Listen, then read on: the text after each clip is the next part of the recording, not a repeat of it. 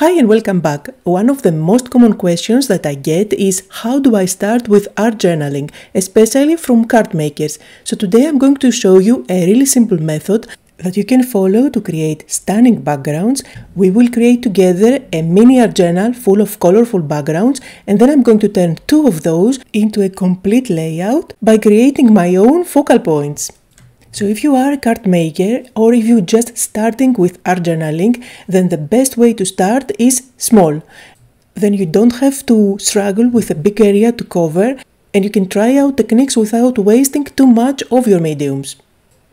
So here I have created a mini art journal just to demonstrate today, and the paper that I'm using is thick watercolor paper. It's widely available. You probably have watercolor paper on your stash already. Nice and thick and takes any type of medium. Now the size is 4 1/4 by 5 1/2. If you are a card maker, you are already used into working on this size, and that means that whatever I create today could be easily turned into a card front. Now there are available dies and punches to cut out those holes for the discs, and you can get the discs separately, but in any case you don't have to bind the book the way I did. You can just cut out 4 1/4 by 5 1/2 watercolor paper and just go for it. Now I'm going to show you a method which is really foolproof. You cannot go wrong with this method, and you will end up having a really colorful, lovely little booklet. For that you are going to use your watercolors, or if you have any watercolor brushes, they work the same. I'm going to bring in my aqua watercolor brushes since I haven't used them for a while, and remember you can do exactly the same with your watercolors. These are just brushes that have watercolor inside the barrel. I brought out 6 colors, all in rainbow order. For each and every one of the pages on our journal, we are going to use just 2 of those colors in that order. So for the first one I'm going to use red and orange. For the second one I'm going to go with orange and yellow, yellow with green, green with blue, and finally blue with purple. These colors work lovely together just because they are next in the color wheel, so you won't end up with mud. To help the colors blend even more, I'm going to start by spraying a generous amount of water on top of my page. Remember, this is watercolor paper, so it's going to take enough water without warping. You may see a little bit of warping in the paper, but when it dries, it's going to dry completely flat. For the first page, I'm working with red and orange, and remember, if you don't have watercolor brushes, then you can just dip your brush into your watercolor palette. I use those just because I have them and they are quicker. I don't have to dip the brush again and again on the palette. All I have to do is to just squeeze a little bit and a lot of watercolor comes on the page. I love how the two colors bleed on one another, and you can even turn your pages in different directions to help them blend. You can even add more water on top, but I'm just going to leave it as it is. I think it looks just fine. I'm going to clean up my area so that I can move on to the next page while the first one is drying. For the next one, I'm moving on one color in the color wheel, so this time I'm going with orange and yellow. And I'm repeating the exact same steps. I did spray all over the page with water, and now I'm going to use the 2 colors, just blend them on the page. You will see that my yellow is a little bit dry. I didn't have enough in the barrel, but it is going to work at the end.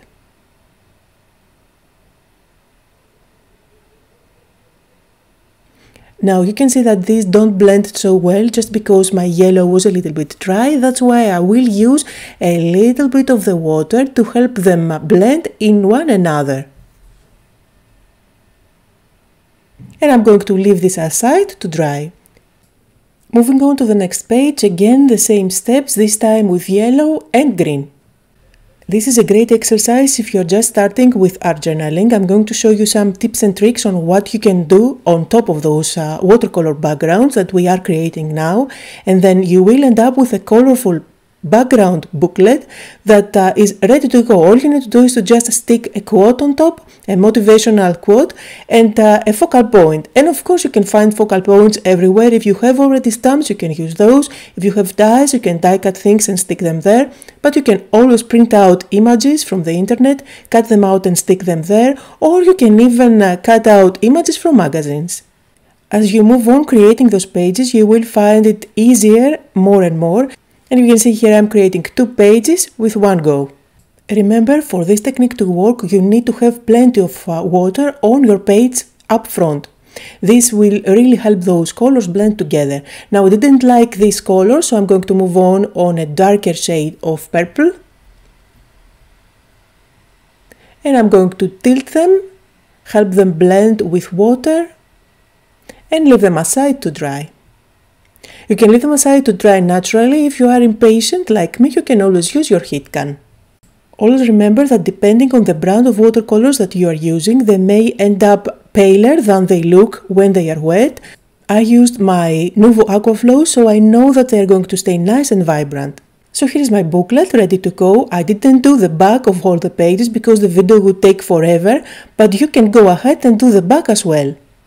Now let's do some go-to techniques on top of these watercolor pages just to add some visual texture at the background. For that you can grab any stencil that you have at home. If you don't have any stencils, you can grab something with texture and a design, for example a lace. I'm spraying water over the stencil, not all over the place, in some areas, and while the stencil is still wet, I can place it on top of another page. I can switch stencils just for some variation, or if you just have one, you can go with it all over for all the pages.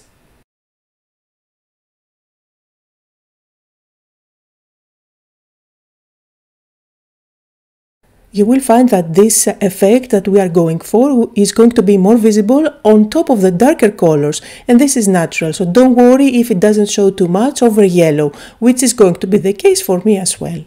Now use a clean paper towel and remove any excess water. This is going to lift some color and you will end up with a ghost design of your stencil on top of the darker areas of your paper. You will see that on my yellow it didn't work that much, but this is not really a problem. I can always go back and add even more water if I want to. Now the next step is super easy. Just go ahead and add some white splashes or even black splashes if you like those. You can even use the same color as your background, the darker one, for each and every one of those pages so that they blend nicely. I like to keep my backgrounds quite subtle. I don't want them to be very busy because I always like to stick on top a focal point and I want that to pop. For these splashes I am using spray paint, which is going to stay nice and vibrant and super white, but you can always dilute with water gesso, white gesso, or even white paint and even wash. The next step is to do some stamping. For that we are going to use borders as well as patterns. I am going to demonstrate this technique with this stamp set, which is new by Tonic Studios. It comes with lots of borders and patterns on top. They are quite generic, these designs, so they are really versatile and perfect for pretty much any page. I'm going to use all of them today, and there is even a giveaway on this stamp set as well as the matching dies, so make sure to visit my blog to find out how you can enter the giveaway. Now I'm going to pick up different patterns and borders to stamp on top of the background, making sure that every time I am using the darker color that I have on my background. So here I have orange and red, so I'm stamping with red. This way I am keeping the colors to be only 2 again. I'm not introducing any new color, and I end up having visual texture at the background without turning it into being super busy. Every time I'm going to use a different pattern from my stamp set, but always using an ink that is the darker color of my paper. Now there is always a method in my madness, so if you follow these steps you will end up having lovely designs no matter which stamps you decide to work with. Always remember that there is no right or wrong in art journaling. I am showing you just the way I am doing my pages so that you can start from somewhere and then you can build your own style. You can always go ahead and stamp with different colors. You can stamp with black if you want, which I'm going to demonstrate later on, so you can see how that looks. Always remember, this is something that you do for yourself to have fun. There is no art journal police, so just do what makes you happy. If you are already a card maker, just keep in mind that this is not about having the perfect impression on stamping. Having imperfections is just lovely when it comes to art journaling. Actually, we are after them, since things are going to look quite organic at the end. So for the first pages I went quite subtle. For this one I decided to go with a slightly darker shade of blue. Again, without introducing any new color, however I went with darker shade. So you can see it is more visible here. That's why the visual texture that I get is not that subtle as the first examples. Also notice that I'm not trying to get an impression of the whole stamp, just bits and pieces of the stamp here and there, not everywhere, making sure that the finished look is going to be random and organic. That was the last page, and I'm going to zoom in so you can see a close-up look on all the patterns that we created. Now the orange and yellow one was quite subtle, you cannot really see that texture at the background, that's why in this example I'm going to go with black and I'm going to stamp one of the patterns included in the same stamp set using black archival ink. And you see this looks equally beautiful as the other background, so there is no right or wrong in art journaling, just do whatever makes you happy. And let's take a quick look on the other backgrounds. Here is the yellow and green one. This is the green and bluish. And this is the last one with the purple. The plan for this video is to just create the backgrounds and stop here, however I couldn't stop myself and I had to turn two of those backgrounds into art journals. One way you can go with those art journal backgrounds is to use dies. To demonstrate today I'm going to use this die set, which is the matching one with the stamp set that you saw before with all those backgrounds and borders. You can use a die on top of your paper and run it through your die cutting machine to create different patterns and little windows just to add something extra and fun on a page. This way you will be able to look through to the next page. Another way to use the dies is to die cut different elements and stick them on top, which is something that I'm going to do for the other page that I'm working on. So for this one I decided to go with this large one, which I'm going to die cut and stick on top. At this stage I don't even know what I want to do for each and every one of those pages. I'm just playing here, creating backgrounds that I like. And it turns out that on my yellow-green page I do have a theme. I'm working with hexagons there. So here you can see I did all the die cutting. I'm using again white watercolor paper for all the die cuts, and I decided that for the first page I can go with something simple, just create a flower there. If you have stamps you can stamp it, cut it out and stick it there. You can always print out a flower, stick it there or cut it out from a magazine. I'm going to create my own focal point, so I do have a circle. This is a watercolor paper, and again I used my watercolors to add a couple of colors there, yellow and orange. Orange only on one side, and I helped those colors to blend together on one another by spraying water directly on top.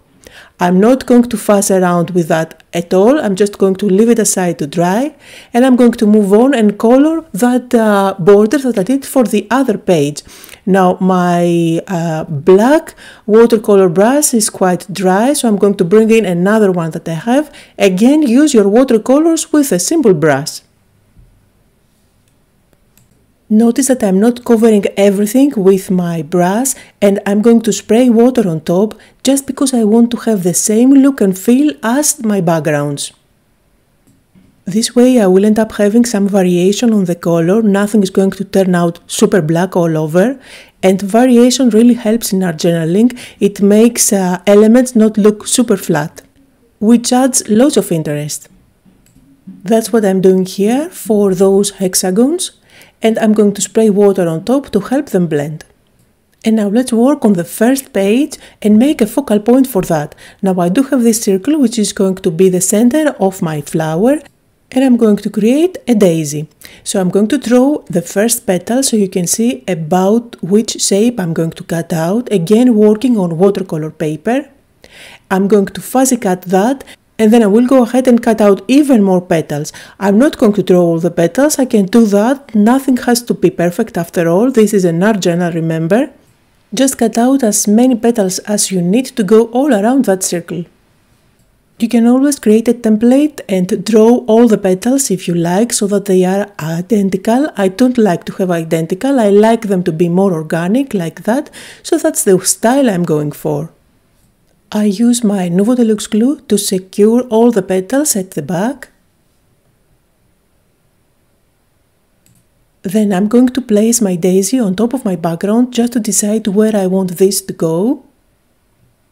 Top, bottom, left, right, whatever works fine. If you have some petals coming out of the page, it's okay. This is an art journal. It's fun to have elements going out of the page, but you can always use your scissors and trim them out. If this is a card, for example, you can always trim it out to fit inside an envelope. You can draw your own stem or cut out a thin strip of green cardstock. I decided to go with the stamp that was included in the borders and backgrounds that you saw me use before. And I'm going to color every other one of those little areas black and the ones in between with white. Now I'm going to use my white gel pen, and you may find that white gel pen reacts a little bit with the color underneath. So it's not going to stay super vibrant and white. However, you can use a Posca pen if you have, or any other paint marker, or even go with gesso on all these areas if you want to have that super bright.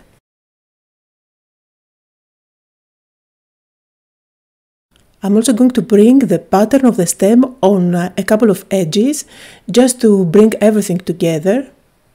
And again, I will color it the same way, black and white.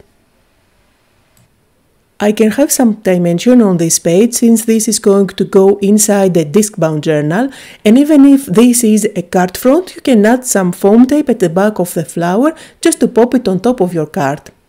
On all my art journals, I like to have a motivational quote which is uplifting, so it makes my day when I see the page. For this one, I'm going to cut out the word love. Again, the die comes from the same die set that I used before. I'm not going to use black cardstock. I'm using only the same techniques from the beginning. So here I'm working with black watercolor on top of watercolor paper. I'm going to spray to help it blend and have some variation on the color. And after this is completely dry, I'm going to cut out the word love. Of course, if you want to add your motivational quote, you can print it out and cut it out and stick it on top of your background. You can even write if you love your handwriting, or even you can stamp if you have a quote that you love. In my case, I'm going to combine the word love with a sticker. This is a booklet with lots and lots of quotes by Tim Holtz.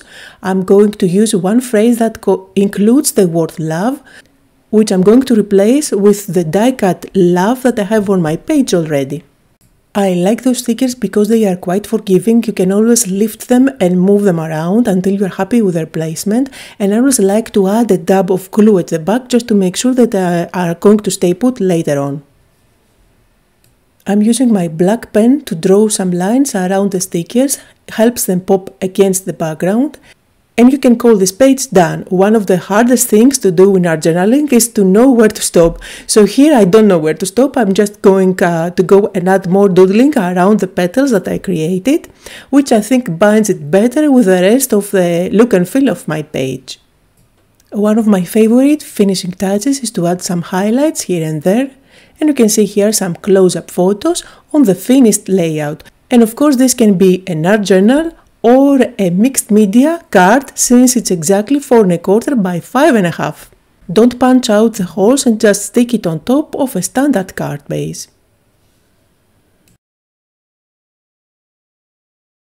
And now let's work on the green and yellow background and finish it off. For that I did cut out this border with my dies. I'm going to stick it down, and remember I did color it with black watercolor.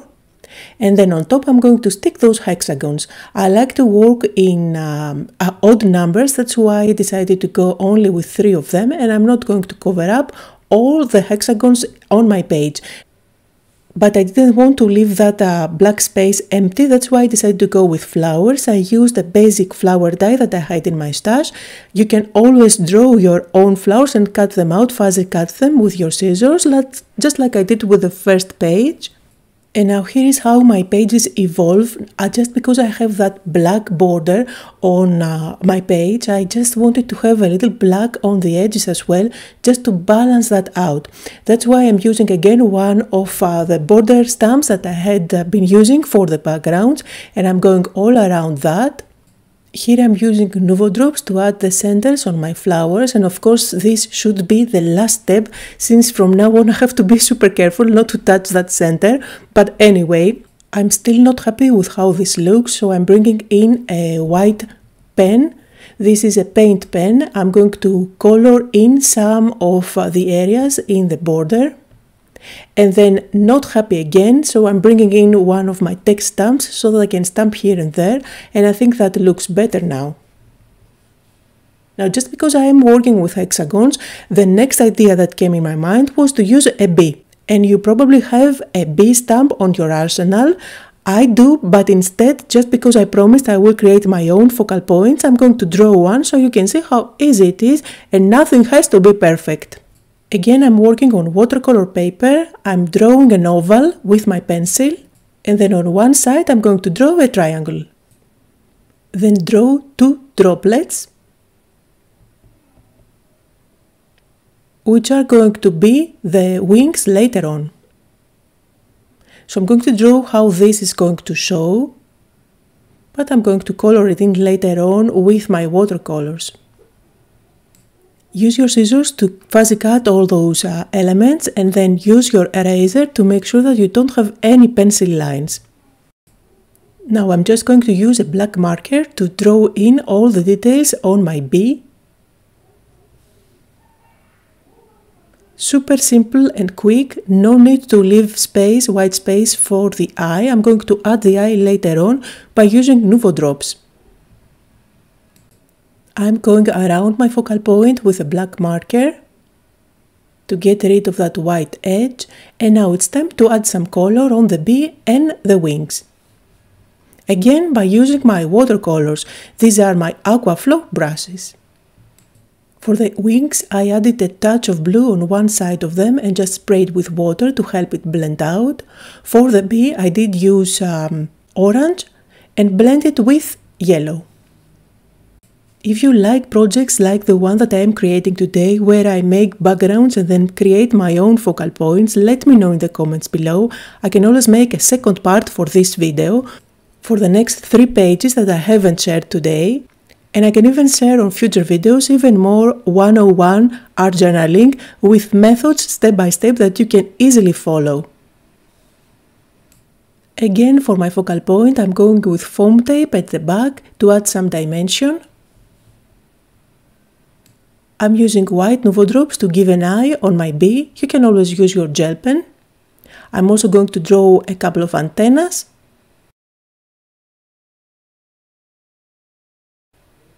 And now with my pencil I'm going to draw a swirl as if it is the trail of the bee.